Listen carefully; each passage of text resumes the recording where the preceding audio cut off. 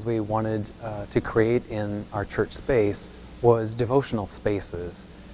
And so a whole chapel to the Blessed Mother, a chapel to St. Joseph, a chapel to St. Clare, and so forth.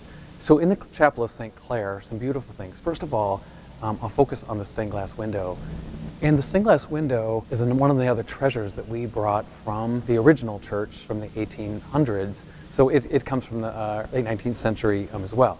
So in the window you'll see a couple beautiful things. First of all, just the beautiful light in her very sort of motherly face. So she was called Mother Clare by her sisters. And there's a real motherly look to her that I like a lot. And so first you'll see what she's holding, that of the monstrance that I talked about in our crucifix, and the importance of the Eucharist. So saints are often portrayed holding things that for which they stand, or what they did in their life, or how they died. So Clare was known for her Eucharistic devotion, so she's almost always shown with a monstrance in her hand. In her other hand, she has a red book. This would be the rule that she wrote, or for the Poor Clare sisters. So she took St. Francis's rule. When I talk about rule, like the guidelines of how to live as a Poor Clare. So she took St. Francis's rule for the Franciscans, and then she wrote that a specific rule for her Poor Clare sisters. And in that rule, lots of things, but one of the things that made Clare and the Poor Clare order unique was her calling to a life of severe poverty. And so she talks about the beauty of that life of poverty in this rule that she has. So that's what she's holding in her other book. Now let's look at her garments briefly. First of all, you'll see that she's wearing a purple cape. Her purple cape can represent a couple things. One is that she came from royalty. Only wealthy people wore purple. So in one sense, so she's wearing purple, that she came from royalty, and then she gave all that up and started following Francis, and then starts her own order, if you will. But now, if you think about it, her purple represents a new type of royalty that she took on when she took on this real strong calling to follow Christ, and the royalty of our baptism. So the purple can represent a whole new kind of royalty.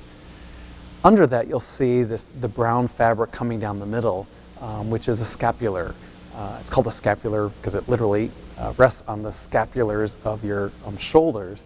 And a lot of orders have this scapular. So the brown one represents the Franciscans that Clare is a part of. So that's her Franciscan robe that she has on. She has little sandals on to show, again, her calling to poverty. So she gave up her very fancy shoes and has simple sandals on.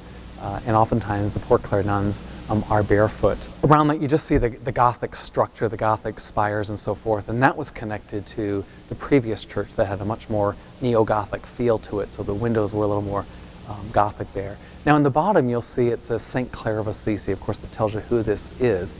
But in the original window, that was not there. We added that when we moved this window from the old church to this new place of her own devotion. And it used to say at the bottom of there, the Virgin Society. So in those days, there were all these clubs and organizations in a parish, and then they would make donations, raise fundraisers, and then donate particular things. So this window had been donated by the Virgin Society. And we removed that A, as people wouldn't necessarily know what that was. And because it said Virgin Society, most people thought this stained glass window was the Virgin Mary. So they called, oh, we love the stained glass window of Mary. And I always had to correct them, saying, no, that's St. Clare. And so we wanted to specifically put her name at the bottom of the window there. There's all kinds of other artistic dimensions to this window, but I wanted to just highlight a few of them that really speak of Clare's spirituality and us trying to bring some of that into our parish here. Say, to the side of the St. Clare window, you'll see a wood-carved cross. And this is the Tau cross, which is a traditionally Franciscan design of a cross, which is, they say, is probably most similar to the type of cross that Christ would have died on. This particular one was purchased by some of the people on a recent pilgrimage we did to Assisi, and it's carved out of this ancient olive tree wood. So the olive tree had died, and they took this big trunk and they cut it out, so you got this really gnarly sort of a wood in one sense, but also kind of a burrowed wood. When an olive tree is shaved down, you get the beautiful texture there. So it's a great addition to our space of connecting the Franciscan spirituality and the importance of the tau cross. To the other side of the St. Clare window in the St. Clare Chapel is a nice statue of St. Francis. I like this image of him. He's in kind of a devotional prayer space where he's looking up to heaven in prayer, which is also the image he has when he received the stigmata, kind of just looking up, and he just kind of went into this ecstatic prayer with God and received the wounds of Christ. That you'll see the stigmata, one of the few saints that have the stigmata, which are the actual markings of Christ's nails in the palms of his hands, from which he suffered terribly. And Clare actually used to make these linen bandages and wraps for his hands because the stigmata was so painful for him. So in the Saints of St. Clare, basically you have a couple things. One is, again, he's holding a red book, which would be the Franciscan rule that he created for his Franciscan brothers and priests to live a life of poverty and following the gospel very severely, if you will. He's holding the cross, which was always his devotional prayer. The rosary there. You'll see the white robe around him, and on that you'll see Franciscan. There's 3 knots on the cincture around his waist, and the 3 knots represent the 3 parts of the Franciscan vows, and that is chastity, obedience, and poverty. At his feet, again, often in Franciscan images of St. Francis, you'll see the skull. And a lot of the young people often ask, why is there a skull at the feet of St. Francis? The skull is there representing, if you remember in the Canticle of Creation, Francis was praising God for the beauty of the sun and the moon and the seeds and the rain. So he goes through all of creation praising God. And then he says, and I also give you praise to God for death. And he called death Sister Death. And Francis would oftentimes meditate on his death, which allowed him to be detached from this life. So the skull represents this, another part of Francis's spirituality of accepting that even in death, he writes in the Canticle of Creation, that even in death, I give you praise, God, because then I get to enter into eternal life with you. So next time you're in this chapel, spend some time with Mother Clare and her beautiful motherly eyes and this image of Francis, as we all pray for a life of greater simplicity and embracing of the poverty of spirit that Christ calls us to. One more image of St. Clare we have here in our church is in the gathering space, and I just want to point it out because of its history. This tapestry we got in Assisi, Italy, in one of our last pilgrimages, and what I like about it is that it's an image from probably one of the oldest images of Clare that we have, and it was painted by Giotto in the St. Francis Basilica in Assisi. And there's this whole life of St. Clare painted in frescoes on the wall of St. Francis Basilica. So it's one of the oldest images that we have of her. It's also one of the most popular, if you will. You'll see this image in a lot of different places. So we wanted to have a version of it. Again, you'll see, kind of like in our stained glass window, you'll see her in these robes that sort of present her royalty of her past when she had earthly royalty, and now presents her in her heavenly royalty of these, this royal cape that she's wearing, but yet in her Franciscan robe and her Franciscan cincture, representing her commitment to poverty, chastity, and obedience. And again, she's holding the lily stem as a sign of her virginity. So a great way to remember Clare as you come into the church and remember her faithfulness and her dedication, how she prays for us and intercedes for us as a parish dedicated. I want to talk briefly about our beautiful Ambry, where our holy oils are stored. And you may notice that it's across from the St. Clare window that we talked about earlier, and in the middle of it is our baptismal font. So first, just the location of it is beautifully placed here, adjacent to the baptismal font, since a couple of the oils are connected with the sacrament of baptism, but they're also just connected with sacraments of initiation and healing as well, that are all part of what we do here in the church. I come into church and I say, oh, there's oils here, there must be healing rituals here, because oils themselves come from ancient practice of using oils way before Christ. The particular oils that are blessed are actually olive oil, and then they're blessed by the bishop, and particularly one of them, the chrism oil, is consecrated. So first I just want to briefly talk about the location of it near the baptismal font, and then I'm just going to say briefly about the 3 types of oils that are in here. The door opens up, and there's the chrism oil that's used in baptism, confirmation, and the ordination of priests. And the only other time that chrism oil is used when an altar is consecrated and a church is consecrated.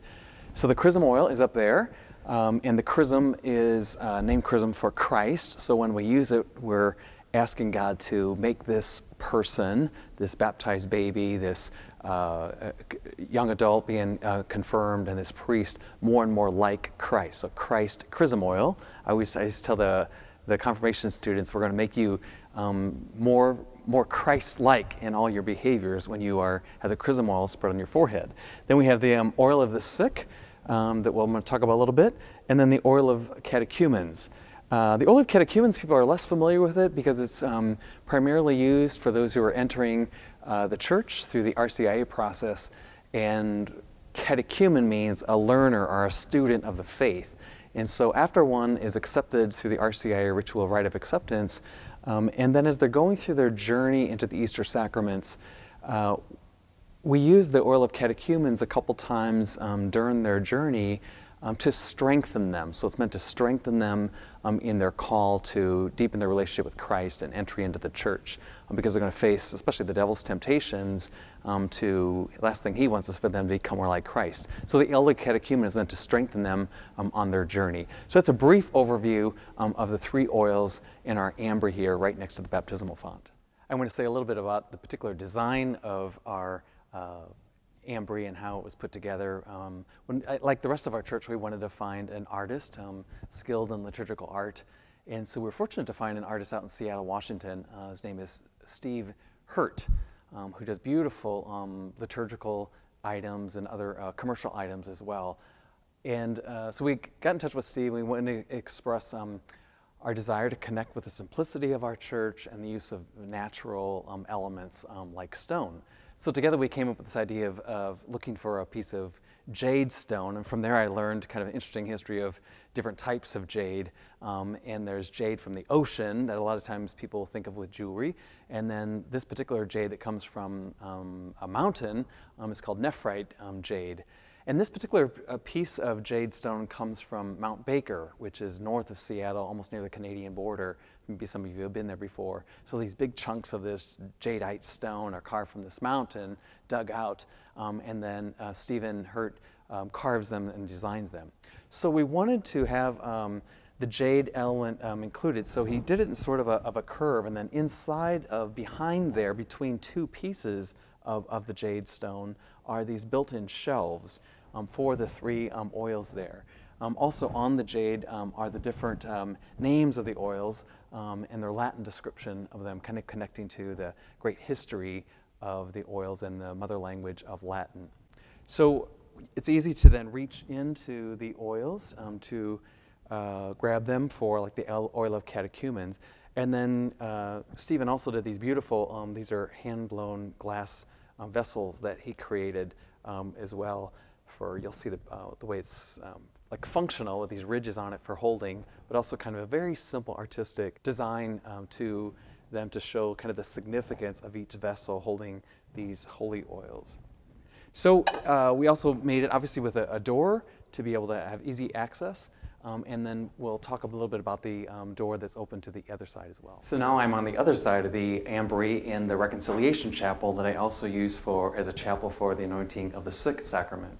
So in here you'll see that we added a door on this side. Part of the ideas behind Ken Griesmer recommended to us, so that then the oils will be easily accessible for prayer in this chapel.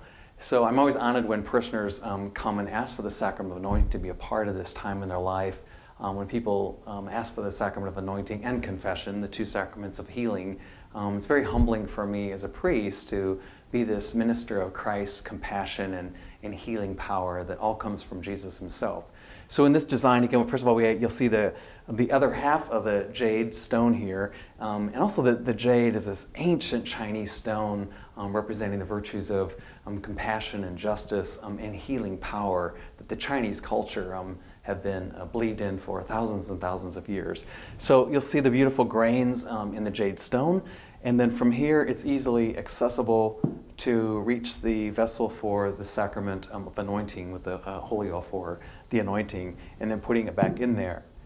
So again, when parishioners come and ask for the sacrament of anointing, here at St. Clare, we, as the church teaches, we have the sacrament of anointing done twice publicly because the whole community is called to pray for those who are sick.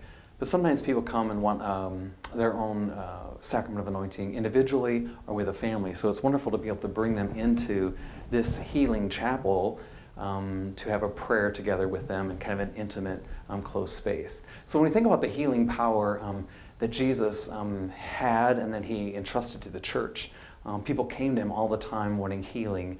And so then he commissioned the church and empowered the whole church to be that healing presence in place of him. And I love what the Catechism says about this sacrament of anointing that I'm referring to because of one of the three oils. And it's the Catechism puts it this way: the Lord Jesus Christ, physician of our souls and bodies, who forgave the sins of the paralytic and restored him to bodily health, has willed that his church continue in the power of the Holy Spirit his work of healing and salvation among her own members. So this is the purpose of the two sacraments of penance and the sacrament of the anointing of the sick. The ultimate healing sacrament, of course, is the holy sacrifice of the Mass, and all the other sacraments kind of flow from baptism and then the grace from the sacraments as well. In this chapel for the sacrament of penance, reconciliation, and anointing, we have two other images of healing that maybe you've never seen before. One of them is this famous painting by Rembrandt, The Return of the Prodigal Son, also made famous by the great book of Henry Nouwen, The Prodigal Son. And in it you capture from that great gospel passage from Luke, the image of the father welcoming back the prodigal son and the other brothers and those looking on. So we have this in here too, which is a great image of healing, and especially for the sacrament of penance. And then the other image is unique, and that is of St. Joseph, in a sense being anointed by Jesus. Jesus and Mary are praying while Joseph is close to dying. So St. Joseph is the patron of a happy death, and we bring this statue out into the gathering space during the month of November as we're praying for all the faithful departed, and starting with the Feast of All Souls. And so it's basically just kind of an image of the grieving that Jesus himself went through of losing his stepfather, but also it's sort of a prelude to the sacrament of anointing of what Christ offered in praying for Joseph. So next time you witness one of these sacraments at the parish, either a baptism, and we're holding the baby up celebrating our new life in Christ, or the sacrament of anointing, the community praying for all those who are sick, just make the connection with our beautiful Ambry and the power of the sacraments Christ has empowered to the church, and this beautiful piece of artwork.